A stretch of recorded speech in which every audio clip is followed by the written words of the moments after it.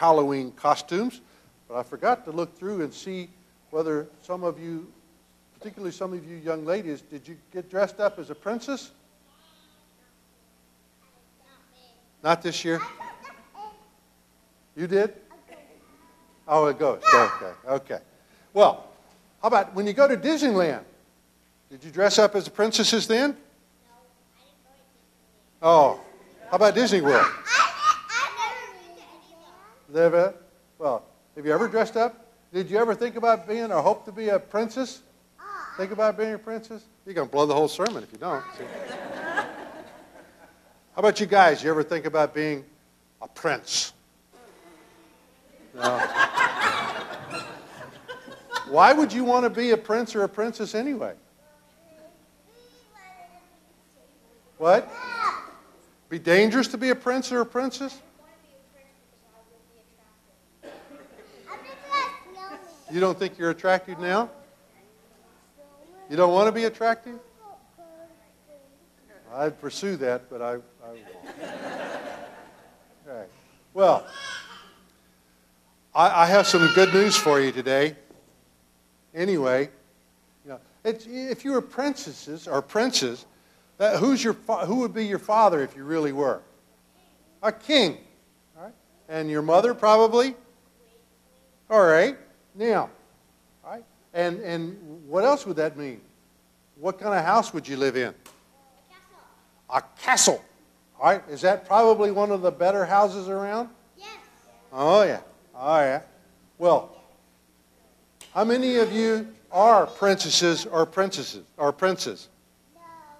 We have any princes or princesses? What? You are? No. Oh, you're not? No. Guess what? All of you are baptized, right? In fact, many, if not most of you, I did. What? That means, it does mean. How does that mean that you are? What? Do you know that you all are princesses and princes?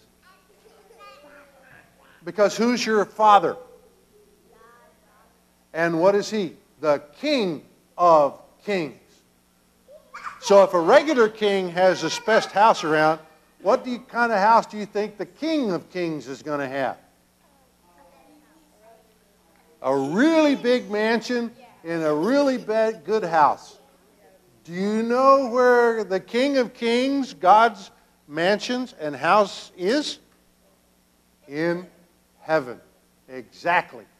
And everybody in heaven will be kings and queens. That's why we talk about. So when you grow up in heaven, into heaven, yeah, that's what you'll all be, is kings and queens. Okay? Is that a good thing? Yes. Oh, yeah. Oh, yeah. Well, you're in luck. You know why? God says in His Bible that we will all be kings.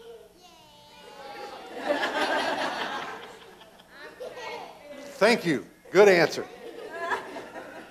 Right. Well, what that means is that in heaven we will all have all that earthly kings and queens wish that they had, even though they're kings and queens. They wish that they had more. More power, more everything. But in heaven, you'll have everything. We don't know how much everything you do have. What we do know is more what you don't have. You have more, well, you have everything you need here now. But when heaven, what God says is that no more sadness, no more illness, no more pain, no more sun that just sweats us all over the place, no more hard work as we think of it today here. None of that sort of stuff. And the Bible is a whole lot easier telling us what heaven is not going to be like than it is to be able to tell it what it is like. John today tells us a little bit about what God showed him in heaven, that heaven is like. You know, it's like All of God's saints are gathered together with all the angels of heaven. And they're sitting in there, and they're around the throne of God, and they're singing. Because everybody has a perfect voice to sing with. Everybody loves to sing. And you know what they're singing? Holy, holy, holy, Lord God of Sabaoth. Or, well, I changed all the other words. I changed it. Holy, holy, holy, Lord God Almighty. Heaven and earth are full of your glory and your majesty. That's what one of the songs that they sing. Today we had another one that John heard, and he said, Amen. Blessing and glory and wisdom and thanksgiving and honor and power and might be to our God forever and ever. Amen. That's what the angels and the saints in heaven are singing to God. And someday we'll be able to join that chorus. Those singing in heaven. Okay? Yeah. Well, that's what we talk about today.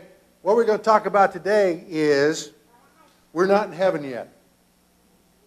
And we have to live with each other here, now. And you know what the problem with that is? We're all still sinners. See? And sometimes you're not easy to live with. Your brother told me. And sometimes, you guys get along all the time though, don't you? No? And you and Gifta, I mean, it's just perfect harmony all the time. If so, you're not a normal family and a brother and sister. All right.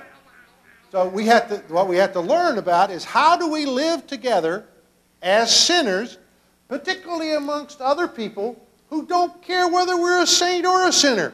They just want to take advantage of you. And if you're a saint and you claim to be a Christian, they're going to tease and make fun and maybe, hurt you if they can. Like our fellow Christians over in Iran, Iraq, Syria, over in the Middle East now, where the people there who are trying to take over, they don't care about our God. They don't care about that we're Christians, and they're killing them just because they're Christians. We'll talk about that a little bit the sermon today, so listen some more. Hope that never happens here, comes here, all right? Or that you never have to be someplace where that happens to you. But that's what people in this world would like to do to Christians.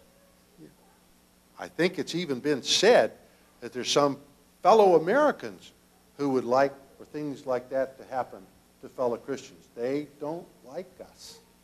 And although I don't think quite yet they would do that, because I don't think they can get away with it, but I think there are people around here that would like to do that. Okay? But anyhow, that's not for you kids to think about, all right? Because God sends His holy angels to kind of watch over you. And if it gets too bad, they'll just say, okay, time for you to go to heaven with me. All right? All right.